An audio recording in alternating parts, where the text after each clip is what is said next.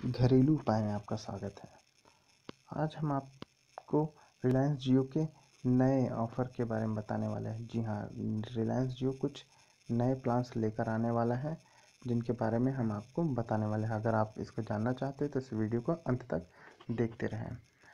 सबसे पहले तो रिलायंस जियो अपना वेलकम ऑफ़र जो वेलकम ऑफ़र ख़त्म होने वाला है, उससे पहले कुछ ऐसे धमाकेदार प्लान्स और जारी करने वाला है। डाटा और इंटरनेट मार्केटिंग के बाद अब जियो ने दूसरी मार्केट को भी टारगेट करने की तैयारी की है।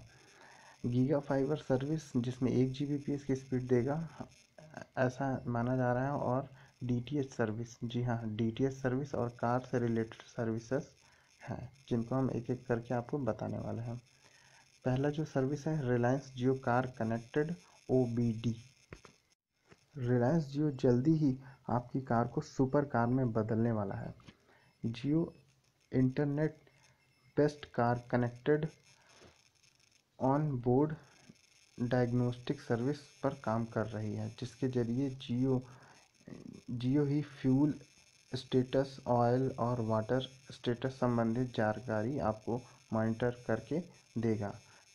इसमें माना जा रहा है कि कोई ऐसे चिप्स या कोई ऐसी डिवाइस आपके कार में लगी होगी जिसके कारण आपके कार की जो फ्यूल सिस्टम या फिर ऑयल सिस्टम का जो स्टेटस है उसको वो मॉनिटर करता रहेगा और आपको उससे जुड़ी हुई जानकारी आपके स्मार्टफोन पर प्रोवाइड करता रहेगा।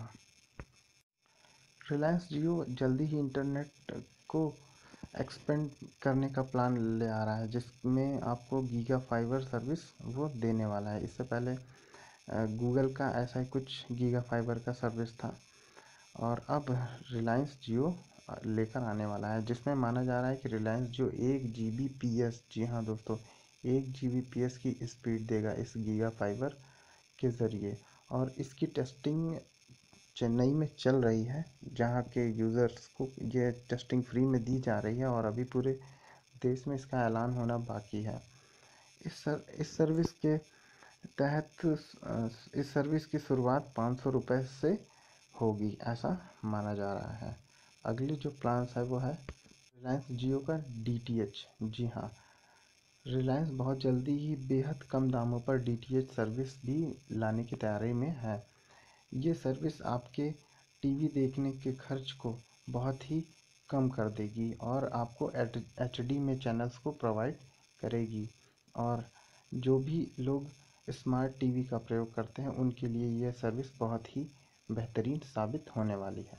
जी हाँ दोस्तों, रिलायंस जियो वॉइस ओवर वाईफाई। हाँ, रिलायंस ने इस ऑफ़र के तहत जो भी इनके यूज़र्स हैं उनको, अगर वो जब ट्रैवल करेंगे एक कंट्री से दूसरे कंट्री में, तब भी रिलायंस जियो के वाईफाई का यूज़ कर पाएंगे। ऐसी सर्विस इसमें देने की बात कही गई है। तो दोस्तों, ये थी कुछ जानकारियाँ जो कि रिलायंस की नई धमाकेदार जो कि मार्केट में एंट्री करने वाली कुछ नए प्लान्स के बारे में हमने आपको बताई। अगर आपको यह वीडियो पसंद आया हो तो इसे लाइक करना ना भूलें, और अगर आपके मन में कोई भी सवाल या सुझाव चल रहा हो तो कमेंट बॉक्स में लिखकर बताना ना भूलें। और अगर आपने अभी यहाँ तक हमारा यूट्यूब चैनल घरेलू उपाय सब्सक्राइब नहीं किया तो इसे तुरंत सब्सक्राइब कर लें, ताकि आगे भी आने वाली जानकारी आपको मिलते रहे। मिलते अगले वीडियो में, तब तक के लिए नमस्कार दोस्तों।